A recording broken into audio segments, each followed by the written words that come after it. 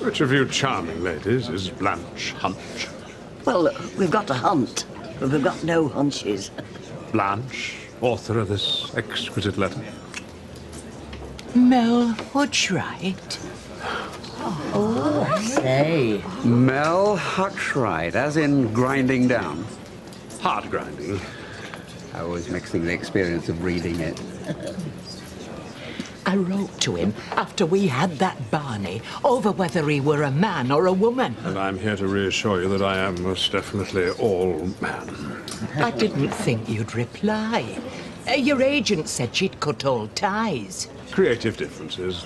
So I tried your publisher, and they said they don't work with you anymore. Hapless suits, money, money, money. No souls. But capable of forwarding correspondence. Sir, it's an honour. Welcome to our humble little book group. Neighbourhood watch. How are you with window locks? The only locks I'm any interested in are those which fall bounteously from many a fair maiden's head. Other locks restrict, restrain, bind. Our human duty is to be free. You can tell Mr. Spielberg the very foundation of the novel is its Lancashire identity, and setting it in Baltimore, it would suck and siphon the very lifeblood from it. It would be like E.T. being from Milton Keynes rather than outer space. You know, I don't care what he's offering, it's Lancashire or Nout. Oh, very good. Yes. Well, I take it he took the Nout option then. Do you give me a glass of water? Oh, yes, of course. Unless you'd like something a little stronger. I mean, we could adjourn to our local hostelry, allow us to buy you a drink, perhaps. Oh, Norris, you are the alpha member of this group. Do you know, over the years I've become attuned to identifying the roles fulfilled by members of groups such as yours. Rita, if you'll forgive my forwardness, are the passion. Betty, clearly the anchor. Well, I've been called worse. Emily, if I'm not mistaken, the conscience. Oh, well... And my dear Blanche can only be the facilitator. Hence my presence here.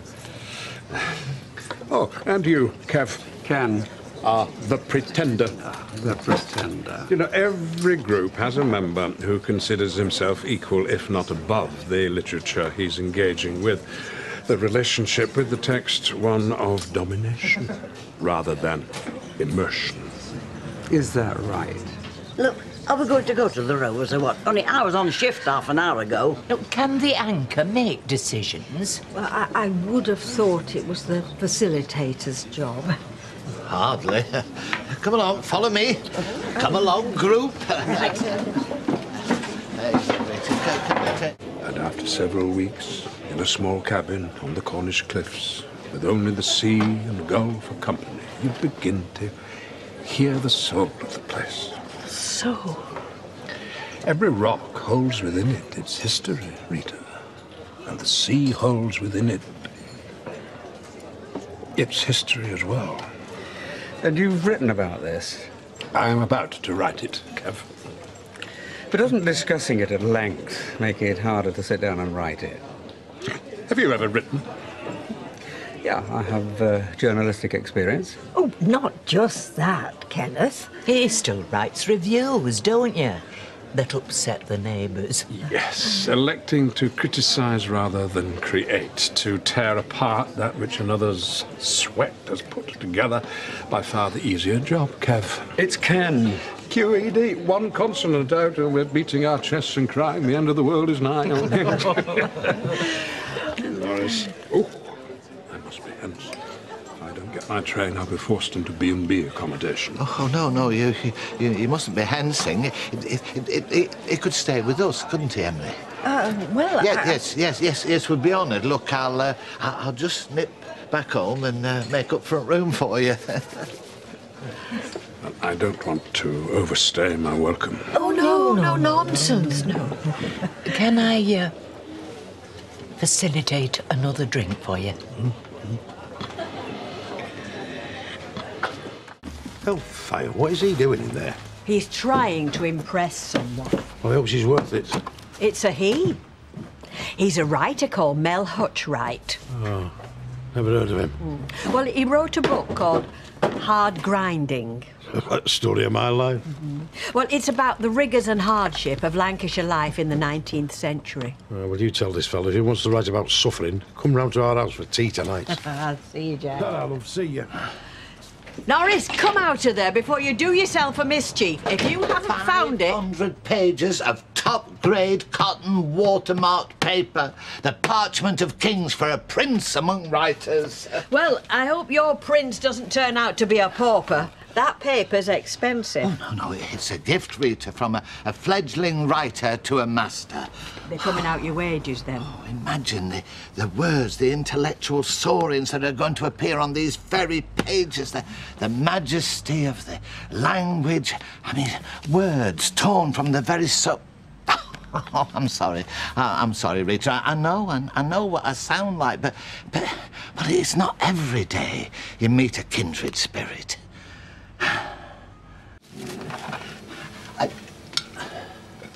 Mel? Norris. Didn't expect you back so soon. Skiving off work, are we? Nipping off early to a rendezvous with a bit of fluff you got tucked away. Surely I was doing no such thing. I wouldn't dream of such an impropriety. I'll keep your britches on. I'm only joshing. Oh, yes, of course. Still, there's nothing wrong with the occasional romp. Keeps the old cogs greased, if you know what I mean. Remember, a woman is the chalice of a man's creativity. Speaking of which, I feel the clarion call of inspiration. Oh, you'll be needing this then. Look, it's the best we have. Here, open it. Feel the quality. Oh no, I'm sure it's just fine. Only I'm a bit short of money. Oh no, please. It's a gift. It's my meagre contribution to the Canaries' last song. Well, as a rule, I find such bourgeois extravagance an anathema, but since it's you, my friend, I accept. I'm a simple man. The first thing I ever wrote was on butcher's paper. I would scratch in the dirt with my fingers if needs be. My words would still find their voice. I was wondering if you had a moment, if you could help me find my voice. I mean, you did say you might be able to give me a tip or two, you know, a little nugget of wisdom, perhaps. The gold of knowledge, to comprehend its sublime lustre. A man cannot just be offered such a thing, Norris. You must search for it in the seam of your soul.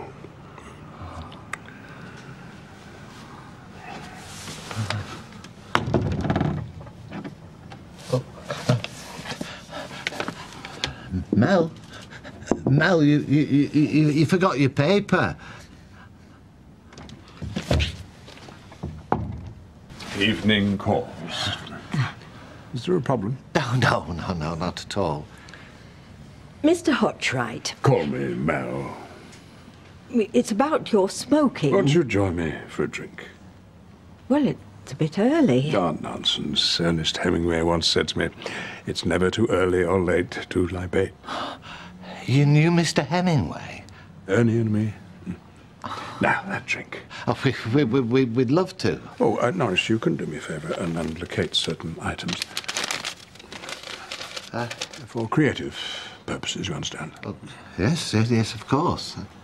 Beautify yourself, Emily, and escort me to the pub. I require a muse.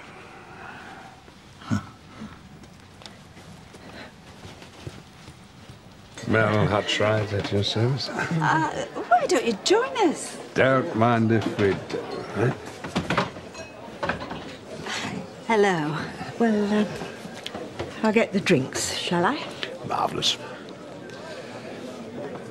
Oh, you can feel it in your marrow. What are we supposed to be feeling? The beauty of an evening when the sun, like the working man, finds his rest. Oh, I'd never thought of it like that. Well, that surprises me, Audrey. I sense the poet in you. The critic returns after another day lambasting the poor and artistic. We're enjoying the evening. I do believe it's wasted on the likes of Ken. I prefer the morning myself. Personally, I can't see it compares. Now in the palace of the West, sinking to slumber the bright day, like a tired monarch fanned to rest. Oh, do you know, that's wonderful. Did you write that yourself, Mel? No, Thomas More did. It's from The Summer Fete. Spoken like an autodidact. Where did you plagiarize that? Did you know Ken had written a book? Really? And does this masterpiece have a title? Yes, it's called Weatherfield Yesterday. It's about the history of the area. Non-fiction isn't writing, it's regurgitation. And as for history, it's the mere distillation of rumour. I suppose you'll be able to tell me who said that as well. If you'll excuse me. Oh, Ken, I'd love to borrow your book. I've been suffering from a touch of insomnia of late. It sounds like just the tonic.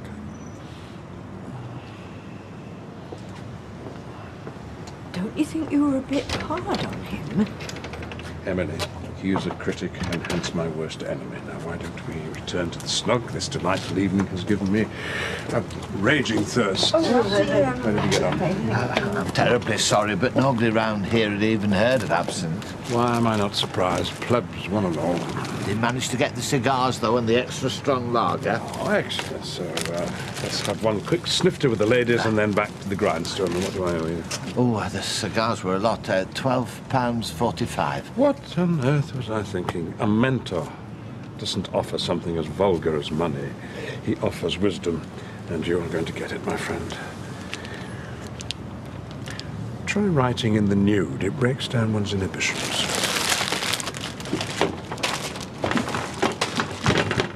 Morning.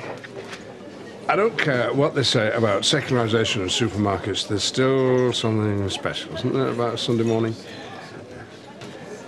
I can't help feeling there's something distinctly Laurentian about you. Really? D.H. Lawrence. I am familiar with his work. The sensitive working-class youth, led out of his father's simple world by his grammar school education, destined for middle-class, middle-brow mediocrity. And soon he discovers he doesn't fit in. There's a touch of the coal pit clings to him, so he goes back, looking for comfort in his old home. And what does he find? Doesn't fit in there either. He's neither fish nor fowl, doomed to forever straddle the classes, knowing he'll never belong to either one. You could call it tragic if it weren't so pathetic. Interesting. Really? No. I just said that to be polite. Show me your hands. You what? You can tell a lot about a man from his hands. So, yes. These are the hands of a working man. 4 set of fingers and all. Not every butcher can say that. Do you know, I think I found what I've been looking for all these years. Pardon? My hero. Steady on. I say steady on. A man whom women love and men admire. Beating heart of his community. The essence of working-class masculinity, a man of quiet steel who, at the climax of my great novel, as the coal shaft creaks and cracks and starts to collapse, puts his massive shoulder against the black rock and becomes a human pit prop holding up the crust of the earth, whilst his fellow colliers escape to safety. Does he get out alive? I'm afraid not. But in death, he becomes immortal. And, do you know, I've been looking for a name for my hero, my underground atlas, and now I think I've found it. Fred Elliot. My name in a book? Oh, yes, if I may. My name. Immortalized as the hero of a great novel. Fred Elliot, a giant among men. Oh, let me get you a drink. A pint, is it? Oh, no, thank you. I prefer a brandy. Large brandy coming up.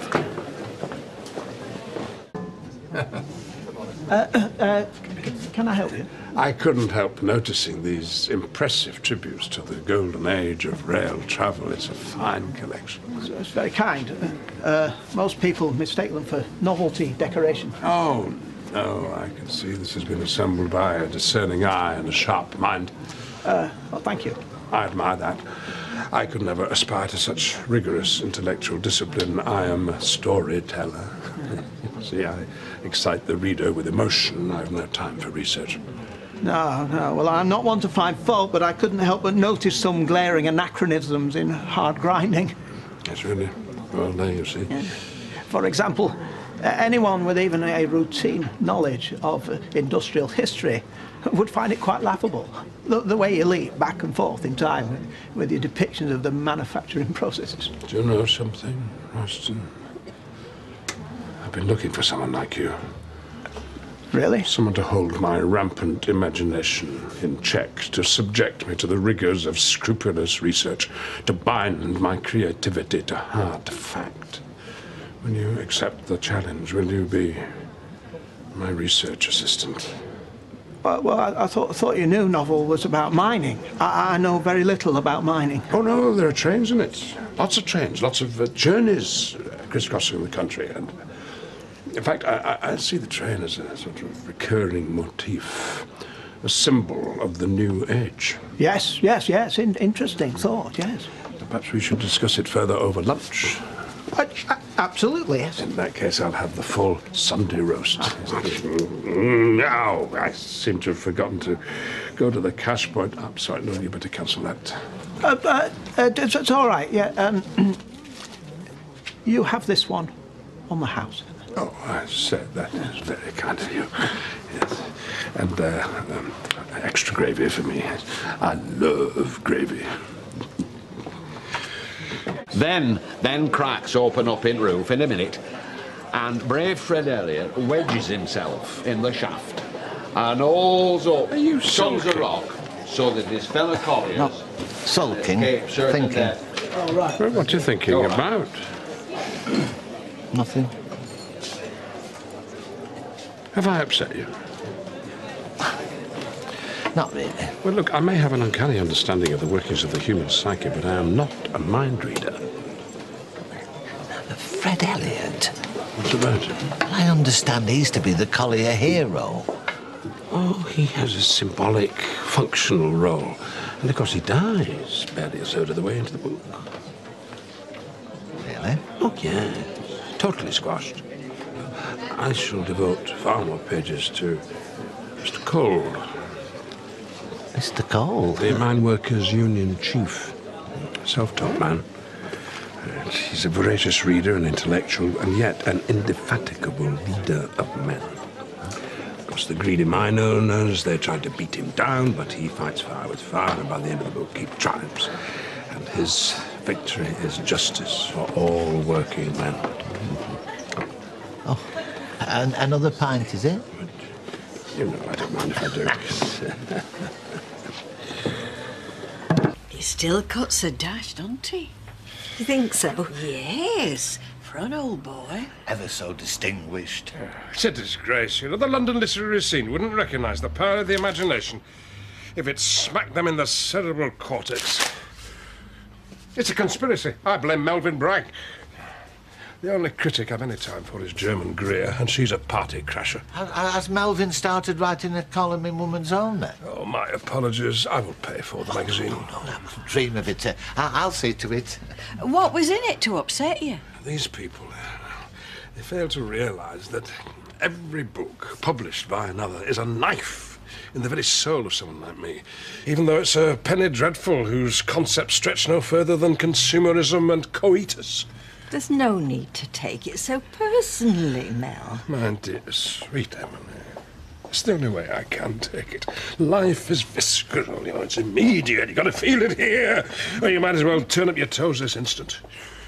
He does get himself worked up, doesn't he? You should have seen me when I was young. I was a firebrand, mellowed with the years. This is mellowed. I'm a veritable pussycat these days, meow meow. Still got a set of claws, though. Audrey, you are the very woman I wish to see. Oh. I'm looking for advice on local houses. Attention must be paid to the Hutchright locks. Well, look, I can give you a trim, lovey. You're a ladies' salon, surely? No, unisex. We're very modern. I go to Audrey's. Just give me half an hour and I can fit you in today. Oh, thank you. Bless you. Perfection. I've been dying to get my hands on your crowning glory. Looks like a real challenge. Not for someone as skilled as you, I'm sure. Hello. Audrey's expecting me. Hutchright, author. Oh, right on time, Mel. Hello, Mel. Oh, Kenneth. Oh, is it you? Yes. Oh, you did give me a surprise. Good to know I can still surprise people. Oh, well, I told you it were unisex. Now take a seat. Maria will settle you in. I'll be back in a mo. Yeah.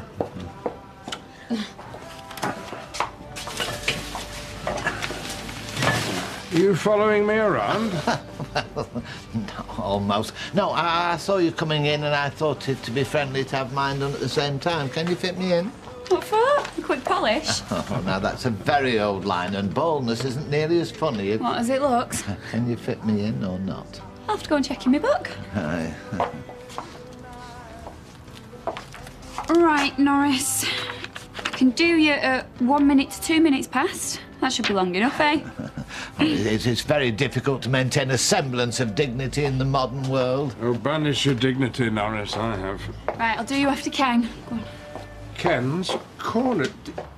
This is you, is it not, Kenneth? It is. Yes. Do you do this as a favour, or do they pay you money? They pay me. Really? For this? The Queen's coin? Well, it's real money. Well, it is superficially impressive. It's like a dog walking on 2 legs. It's not done well, but one's amazed it's done at all. I'll take that as a compliment. It's such fascinating stuff. Will the council fix the cracked pavement? I can hardly wait for next week. Yes, well, it's important to the people involved. No. Norris, come here quickly. Look at this. He's used disinterested to mean uninterested, when any slack-jawed fool knows it means impartial.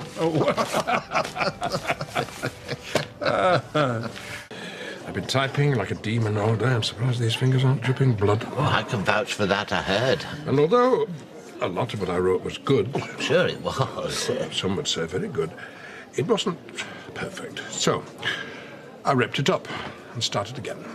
You'd never get your column finished if you did that, would you, Ken? No, I don't suppose I would. And the world would be spared your many solecisms. Solecisms? Does that mean wise words? No, it means grammatical errors. Oh, you knew that without looking it up in the dictionary. I am impressed, Kenneth. Don't tease him, Mel. I just wanted to thank you so very much for my haircut. Oh, Mel. Think nothing of it. Thank you, better. Oh, but I do. I've got a great admiration for other craftsmen and craftswomen. No, I mean, it's so well cut, you'd hardly know I had it done. I'm glad you're pleased. And I hope you might allow me to repay you with dinner. Really? Now? Well, why not? Oh, Mel, I'm sorry. No, I can't. I'm due at a week. Oh, how inconvenient. I mean, who has had the bad manners to die at such an inappropriate time? No, it's my grandson's rabbit. Oh. I know it doesn't sound much, but he was very fond of it. Well, perhaps we'll have luncheon some other time. No, thank you. I'd love that. Do you know anywhere that serves jugged hare? See you. What on earth are you doing, Emily? Oh, I'm just looking for something. Oh, what? Well, it's that little porcelain figurine I always keep on the mantelpiece. I'm afraid I have a confession to make. What? Having destroyed my day's work, I came in here earlier in somewhat of a temper. And I'm afraid I rather carelessly smashed the figurine, waving my arms about. Oh. Did you keep the bits? No, they were sharp. No, I was worried someone might cut themselves. That's a shame. I hope it was of no great sentimental value. No, although it was of considerable value in monetary terms. Was it? Oh, yes. It was worth at least £200. It was not. Was it? How much? It was very collectible, is that? Oh, well, I can only say how deeply sorry I am and to give you my word of honour that I will replace or refund you before my departure. And I say to you again, Emily, I am deeply, deeply sorry. He's very volatile, isn't he? Oh, it's the artistic temperament, Emily. There's nothing we can do about that. He's been non-stop all morning. Oh, right, he'll be ready for his lunch then. Oh, no, I don't think we should disturb him. Norris, how is he going to know I'm here? This is a man clearly in the throes of a creative passion. If we just go barging in... Oh. He stopped. Well, unless he's just marshalling his thoughts. Oh, where am I? He's sometimes like this. Well, of course, I'm here. You are. And it's now. It is. And it's Audrey, isn't it? Oh, I'm so sorry, dear lady. I have been elsewhere and take a little time to return. Oh, well, you must do. He'll be all right now. We're having lunch, are we not? Well, you did say, Mel. Oh, wonderful. Right, Norris, Yeah. get me some paper, will you? Oh, yes, This of afternoon. course, So there you go. I want you to tell me all about yourself. Oh.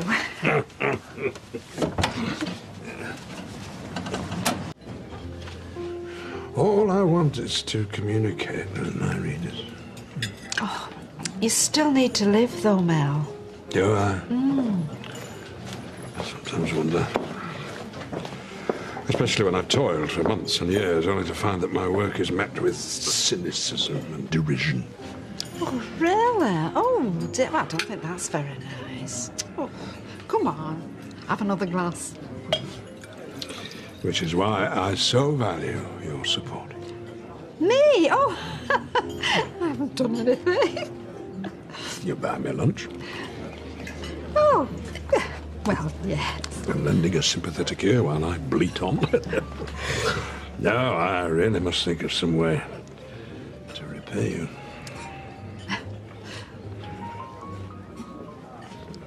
Why don't we have another brandy? Oh, Mel, no. Oh, come on, I've got work to do. Oh. No, you can have one, though. One large brandy. Oh, and then could I have the bill, please? Oh, I know. Oh, yes, come to me now. What has? How I can repay your kindness. Oh. What was the name of your late husband? Alf. Alf. Well, I'm going to put him in the book. Oh. He should be my hero. Oh, well, he used to be mine. Well, anyway, if not a hero, he'll be a supporting character who displays courage and fortitude. Now, what manner of man was he? What was his profession? He was a grocer. Grocer. Well, a poetic license may be called for, but he will be in there. You have my word. Oh. Have you ever been married, Mel? To my muse. Oh. And to one or two ladies as well. But the creative urge finds that the bonds of marriage constrain, and sooner or later, something's got to give. I can tell you, Audrey, the life of a writer is one of solitude and self-denial. Oh. And do you have such a thing as a cigar?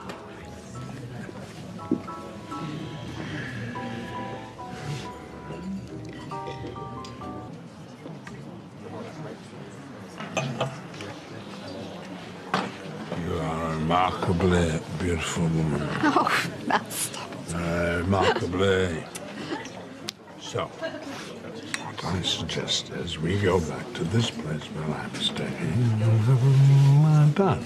Oh, no. The place that you're staying happens to be the home of a very good friend of mine. What, do you want her to join us? No, no. No, no, right. It must be somewhere else. What about, this salon of yours? Does that not have any facilities? Well, it does if you want a perm or your nails painting. It must be somewhere. Well, here. Yes, this place. It's an inn, isn't it? Perhaps if I just said a word with the landlord. No, come on, don't be silly. He's a man of the world. He'll understand what Oh! Would you look at that sorry sight? The flighty ones always get the man. She ain't got an ounce of shame. If he's got the time to consort with the merry widow, then surely he's got time to squeeze in a meeting of the book club. Oh, if I don't get out there quick, they're going to be at it within the hour. Emergency supplies for later. You know, when I'm writing, my blood sugar plummets at the drop of a hat, so I'm borderline diabetic. Oh dear. Oh. Do you mind? Hey, there's other folk here, you know. Oh, no, boys, come on. We don't want any fighting. How was dinner? Oh, very satisfying. Thank you, Fred. How satisfying. Got good food, fine wine, and a most wonderful companion. I hope you've gotten out with the best intentions towards Mrs. Roberts. I've heard about you writers, oh yes. Yes, all your bohemian shenanigans. Oh, Fred. Should we let you start? Yes. Tide and time wait for no man. No, just a minute, Mel, just a minute. We seem to have some interlopers. Vera, Audrey, Fred, you're not exactly members of the book group, are you? Well, I'm staying. I mean, I might as well. There's not much on telly. Well, that's hardly the attitude. What's your excuse? She's Mel's groupie. I beg your pardon? And Fred Elliott's her groupie. Hey, that'll do. You are most welcome to stay, Fred. No, I, for one, am very keen to hear the opinions of such an erudite fellow. But he's a butcher, for goodness sake. He's more at home with the smell of blood and sawdust in his nostrils and the cry of £5 a scrag end in a meat pie, pleased than he is with the cut and thrust of literary debate. Norris, that's almost poetic. Here, what about me? Yes. Salt of the earth. Sit down. Can we get on, please? I hope you'll be treating us to some hard grinding this evening. Well, I thought I might read a passage or two. Not again. I was hoping we'd look at something more modern, more cutting edge. I don't know why you bother to come if all you can do is moan. Why don't you go home and write one of your columns about dog muck? Well, at least I tackle contemporary issues. Oh, yes. The angry young man who turned into the slightly peeved old man. Not so much look back in anger as look back in a rather bad mood.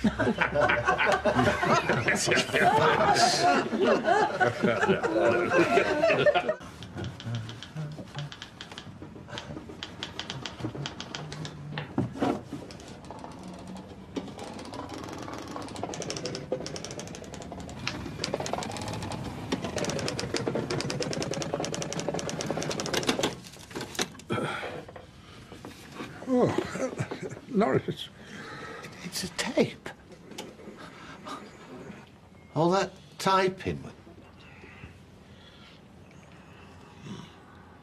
You lied to me. No, never. Creative license, that's all I'm guilty of. You believed in me and I didn't want to let you down. So you've not written a single word of Canary? I have put my heart and soul into writing Canary. It looks like it. I know the book I want to write. I've carried it in my head and in my heart for years. But sadly, the publishers, well, they think it's doomed to failure. Not commercial enough. Not everyone's as discerning as you, Norris. Pap. That's what they want me to write. Pure pap. Well, I still don't understand why you had to lie to me. You're a sensitive soul, Norris. I didn't want to burden you with the ugly truth. I'm extremely sensitive, I know, but you and I are friends. Well, or at least I thought we were. Oh, we are. No, Norris. Brothers in arms. Well, then, you could have unburdened yourself to me. Oh, I see that now. Oh, I am truly sorry that I underestimated you. It is a shame a writer of your calibre should have to prostitute his art like this. I mean, it must be very distressing for you. Well, I have tried to make Canary more commercial, Norris. I truly have. And it's rendered me barren. I have nothing left to give. It must be very difficult. I lead a simple, frugal life, and that's allowed me to put aside a modest amount so that I can publish myself, unmolested by the faceless money men who put finance above art. But sadly, there is still a significant shortfall. Oh, dear. So what should I do? Norris, what can I do? You must write your vision, Mel. I mean, you must. The world is waiting. I think someone's waiting. Are you going to get that, or shall I do it?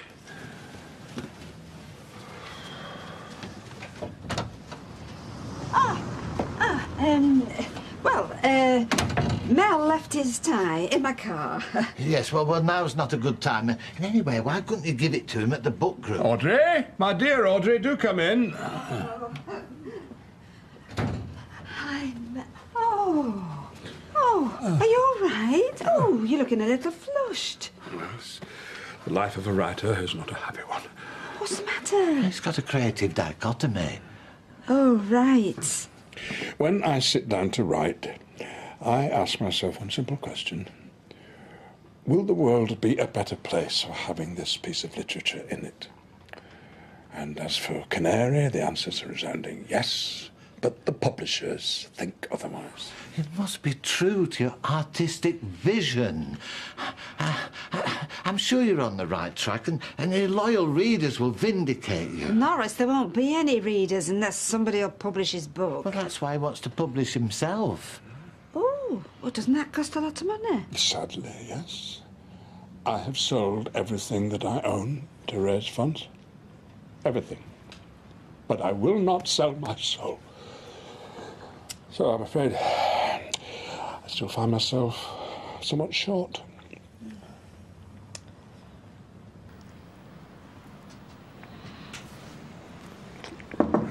Sorry to barge in, Mel, but I've done tea and toast. Did you not hear me? My apologies. I seem to have lost all relish for the day ahead. Oh, now look, if this is about that tape, then... No, it's the black dog descending. And you wouldn't happen to have a very small nip of malt whiskey to hand? Oh, no. Emily might have some tonic wine. No matter. The gloom that afflicts me will yield to neither grape nor grain. Oh, look, this'll cheer you up. Emily's gone hospital visiting. I mean, I know the sight of her in a pinny must send the muse scurrying for cover, but now you've got a whole day of peace and quiet just to write. To stretch my creative sinews on the rack of self-delusion. Oh, don't say that, Mel. Look, I'm sure you'd feel better if you just try and write something. Try, Norris. Have you ever observed the salmon? It struggles its way upstream, and then the price for its efforts is death. Mind you, at least it spawns. I'm barren. Look, we all go through a rocky patch. A few years back, I thought I was done for. I mean, I'd lost my job, and my marriage was finished. But you see, then Rita threw me a lifeline, and everything changed. Oh, if I could do that for someone as talented as yourself, well, I'd really feel I'd achieved something. Norris, if only loyalty were the currents of this vulgar, money-obsessed world. But as it is, my one last hope lies with the generosity of others who may perhaps offer assistance to contribute to the costs of publishing my book. That's the spirit. You see, you will finish this book. Now, are you coming for your breakfast? May I have it on a tray? Of course. And perhaps a scrape of the widow's damson preserve. Right.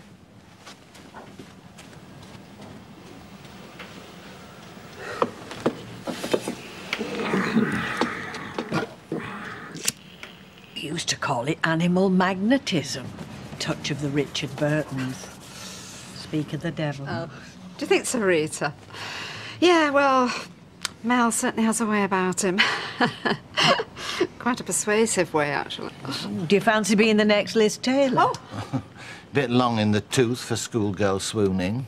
Oh, good gracious, I wasn't swooning. He's seeking inspiration, not trawling the cobbles for a concubine. Well, his charm certainly hasn't rubbed off on you, has it? Female company is a distraction he doesn't need, and he's getting all the creative support he requires from me. Yes. Well, from what he told me, it's not creative support that he wants. It's a few bob to get his book published. You know, Rita, I'd chip in myself if I thought it would help. I think you're mistaking this man of letters for some sort of gigolo. Norris? I said chip in, Norris, not make him a kept man. Phew, talk about possessive. Well, can't he come up with the money himself? I mean, he's written a bestseller. That was years ago, Rita. I mean, you don't catch John Grisham trimming his little shirt cuffs with nail scissors. No. And, you know, there's something that almost breaks my heart when I see a man of his age who hasn't set himself up in life. Well, how much does something like this cost? Yes. Come on, Mr. Know-It-All. Well, I don't know off the top of my head, but now I think on... How many are there of us in the book group? I mean, if we all pitched in, maybe we'd be getting somewhere. Well, thank you. And if we all work with each other, maybe we can help him out. Yeah, but don't let's use words like help him out, because that smacks of a begging bowl, and he's a very proud man, is Mel. Oh, you mustn't go out there, Mel. Norris. There's a gunman at large. I've informed my police contacts. Just give it 5 minutes for the coast to clear, and you... What have we got all your bags together for? Now, please don't make this any more difficult for me than it is. You're not leaving. You and Mrs. Bishop have been extremely kind. But you don't need to go. I've spoken to Audrey. But it is for her that I do this, as much as for myself. I cannot allow her to be drawn moth-like to the flame of ruined promise. But you don't understand. I'm bringing you fresh hope. Please, would you just let me drift away, much as Eskimos lash themselves to the icebergs when they become a burden to those around them. But that's it. You're not a burden. Norris, if I can achieve nothing, please let me beat an honourable retreat. But I think I can get the members of the book group to club together and raise enough money to get your book published. Really? Yes, you'll be back on the shelves where you belong. but excuse me now, because I must go and inform members of the watch. Truly a gentleman and a scholar, Norris. Oh, Norris, I thank you from the bottom of my heart. Right.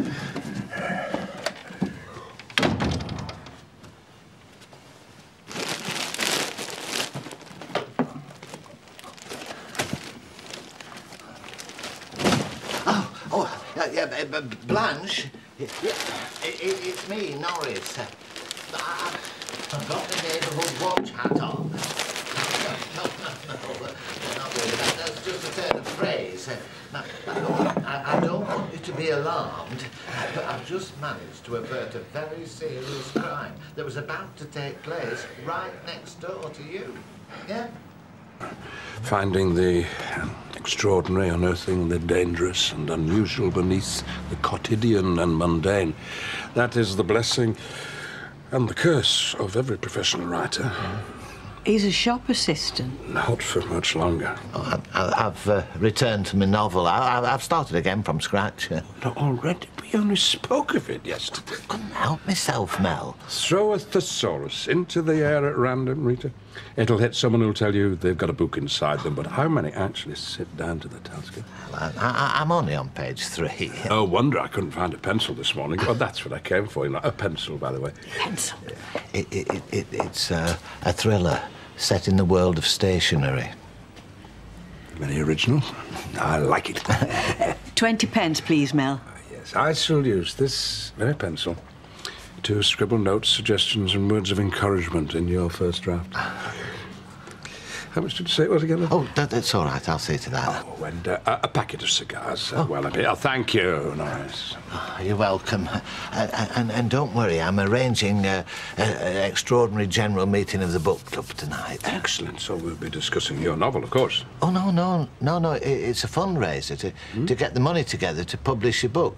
Remember, we talked about it last night. Well, I suppose we could float it as an idea, but, I'd much rather hear some of your manuscript, Norris. Alpha, passion. He's so self-effacing. If it was left to him, he'd never get this book published, here. Or pay for a packet of cigars. In a manner which many women found almost irresistible. There's more to paper clips than you might think, he said, rakishly. And that's as far as I've got.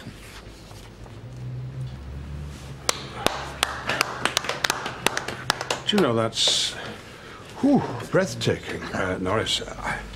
What an astonishing debut. Absolutely astonishing. Oh, don't be so polite, Mel.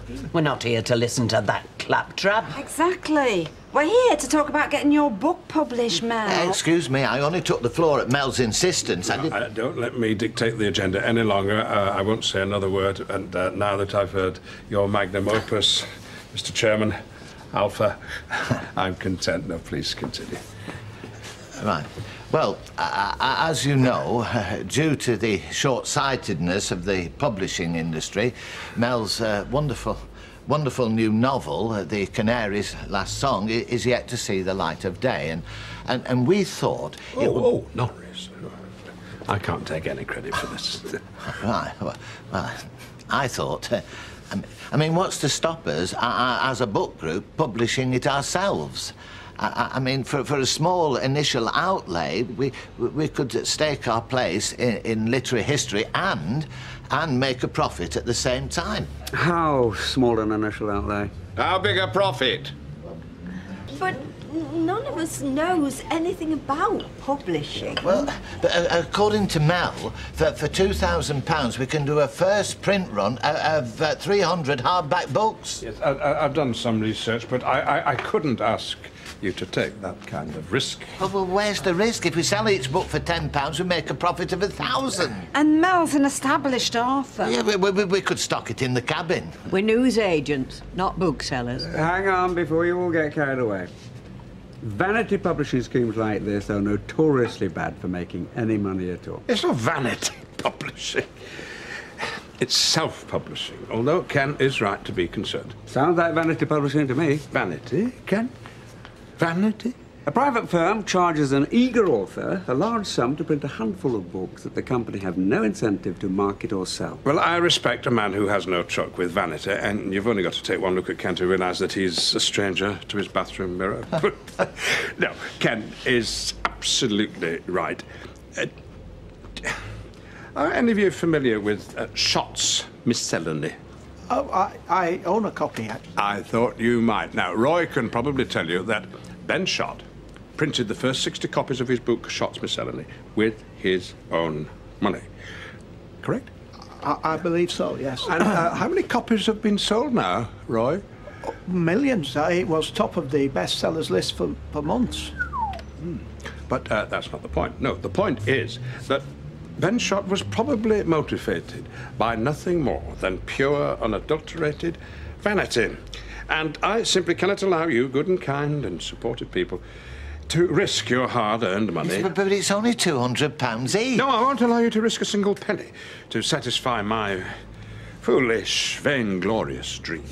But it would be an investment, really. No, Emily. Conscience.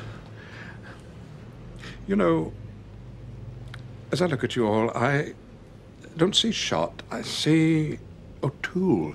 I see a collection of dunces. A confederacy. You what? A confederacy of dunces. John Kennedy O'Toole, I think that's the book you're referring to. Oh, you finished a sentence with a preposition there, Ken, but never mind. No, Ken is right. Again. And the point of O'Toole's wonderful comic masterpiece is that it exists. It is on the shelf, but it was not published during his lifetime, and the constant rejection led to deep depression, and inevitably and tragically, he took his own life. But finally, his book was published after his death. And I may not be here to see it, but I know my canary will sing. And that's my consolation. That's all I need. Hard grinding must give you some satisfaction, Mel. That'll always be on the shelves. Well, I'm putting 200 in. Me too. And me. Oh, that's more like it. And I'll buy Kenneth's share and all. Hey, you're not getting 2 shares. We'll split his share up equally if we have to. Let's have a show of hands. All those in favour of publishing Mel's book.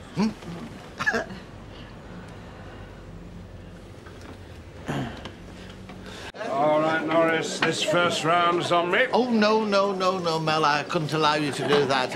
Allow me, please. I insist. Right.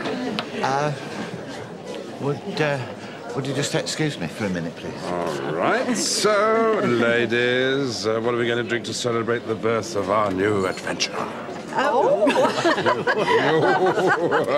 Friends and investors, patrons of the arts, I give you the Canary's last song. I'll tell you about this too. Are you sure this isn't just sour grapes? I don't trust him, Rita. OK, he knows how to cadge a freebie. But aren't all writers like that? I'm going to find out the truth about Mel Hodgright if it's the last thing I do.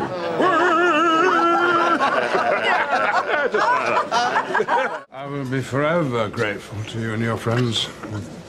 Really, there's no need. There is every need. Do you know what you're doing? Do you know what you've saved me from?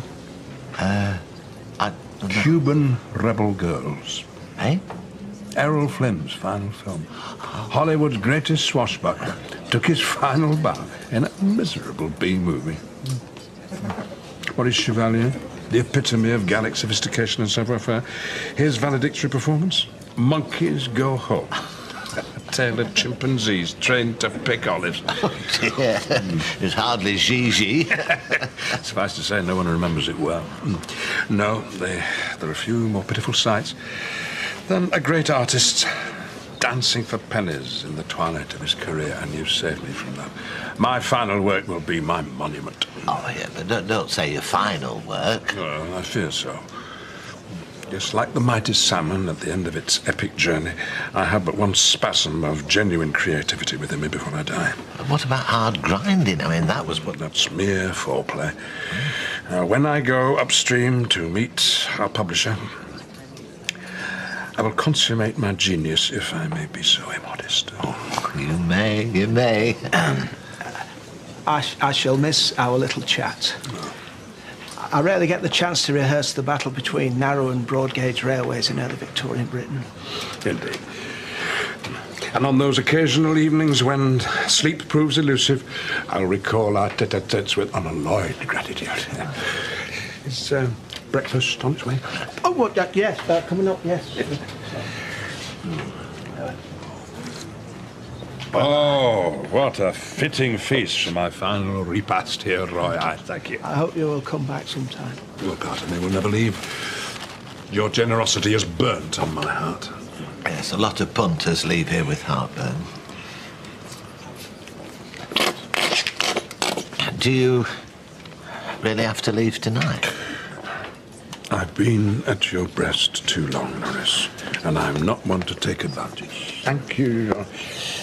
Besides, tomorrow I have to meet Lionel Hipkiss. Who? Lionel Hipkiss, our publisher. Ah. He's highly respected. Oh, by the way, it's important that everyone makes out their cheques to him. That's Hipkiss with just one S. Will you spread the word before tomorrow? That's a good chap.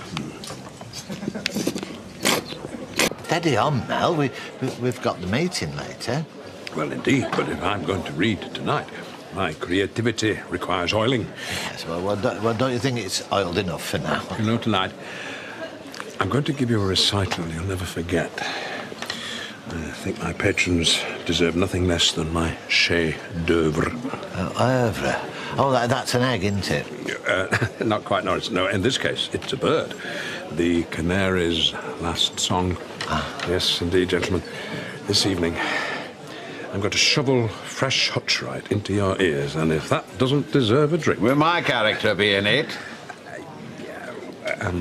Yes, perhaps, but, I'm torn between a variety of extracts. Little libation might help clarify my decision. Look, could you all have your checks ready, please? All right, keep your hair... Oh, happen I know how you lost it now. There you go, made out to Lionel Hipkiss 1S, like yourself. Thank you, Audrey. Thank goodness senility's not catching. I'll still have my marbles in me satchel long after you've gone gaga. Here. Well, now, Blanche, you can officially say you are a patron of the arts. Hardly. You've made this out to Lionel Blair. I think he's got enough money, don't you? Oh, give it to you. Oh, I know what it was. I was watching Tony Blair on the news. I'll make out another one. Now, in your own time. Is cash acceptable? Oh, eminently. It feels so vulgar, so cheap to take this from you when I know how hard... Well, it's an investment. There is 400 there, if you want to count it. No, I trust you. Well, if you insist, yes. Bless you, Roy, bless you. I've got all the checks in, see? Signed, sealed and dated. Yes, sir. Perhaps if I might just say a few words.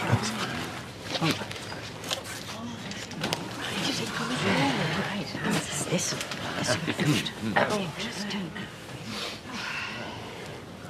I came to this street a poor stranger.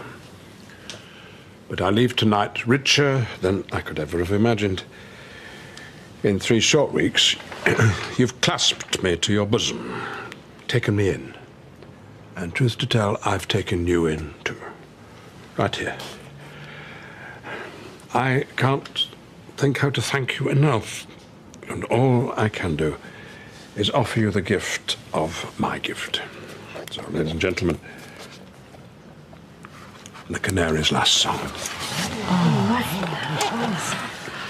Fred Elliot left the tiny pit community a mere boy, his father's anger ringing in his ears, his mother's tears staining his shoulder, his own ambition burning in his belly. But he'd returned a man, his broad chest straining the buttons of his calico shirt, the manly bulge of his toned thighs tugging at his tweed breeches. He'd been called home by a siren schoolboy song. Do you hear the canary singing his final song? Do you hear the canary? He's been down yon pit too long. Do you hear the canary above the widow's cry? Do you hear the canary? He knows it's time to die.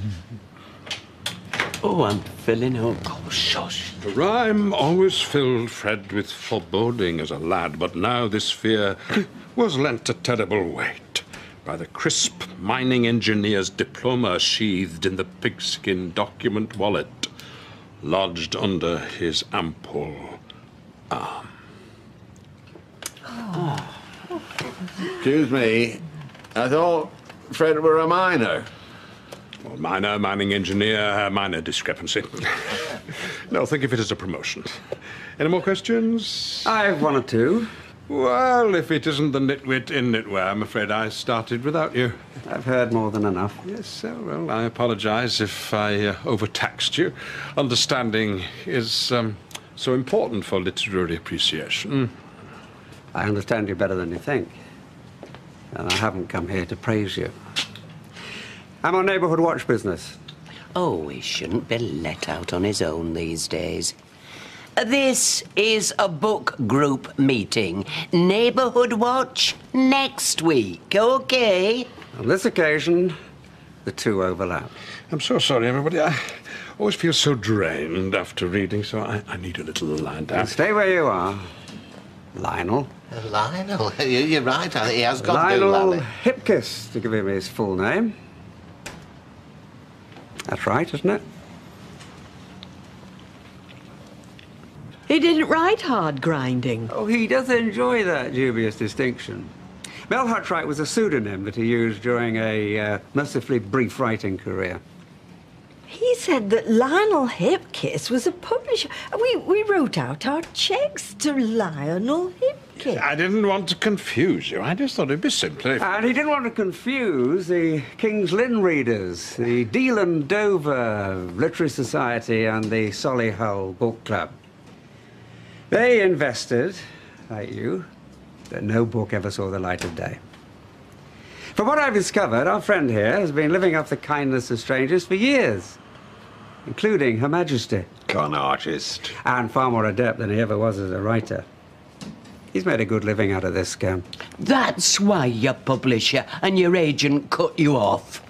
To think that I had you in my home. And I let you take me out to dinner. All them double brandies, gratis. All those free breakfasts. I haven't contacted the police. He deceived you, not me. You can decide his fate. Look, wait before you condemn me. Would you just ask yourselves what harm I've really done? Didn't you enjoy our outings, Audrey? Didn't that make you feel special, Fred? When you thought you were going to be immortalised? And Roy, you said yourself, you loved the opportunity to share your railway stories. But I spent the whole afternoon listening to you go on about the dullard.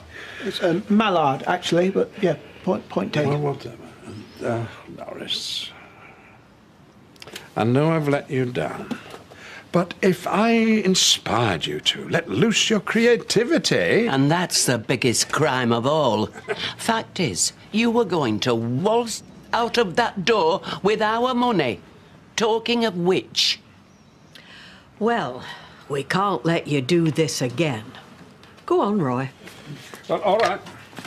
But you know, a case like this will attract some local publicity, and I could paint some pretty unpleasant caricatures. The vain pub landlord, the anorak cafe owner, the lonely crimper, so easily flattered, and not forgetting the chattering crone and the improbably coiffured newsagent and her Walter Mitty assistant, scurrying back to the burnt offerings from Eleanor Rigby's kitchen. And at the head of this sorry band, Billy Liar himself, lying every time he says to himself that he made the right choices. Village intellectual and village idiot rolled into one. And, it could make some really unpleasant reading, couldn't it, this? And it's all anathema to me, you know, because if you don't... Just get out! Oh, yes. Sling your hope. Thank you. Thank you. Oh! Here's the pawn ticket for Ellen's Boston figure. I'm sorry, but once a storyteller, always a storyteller. Good luck with your book. Just go. Adieu, Norris. Alpha.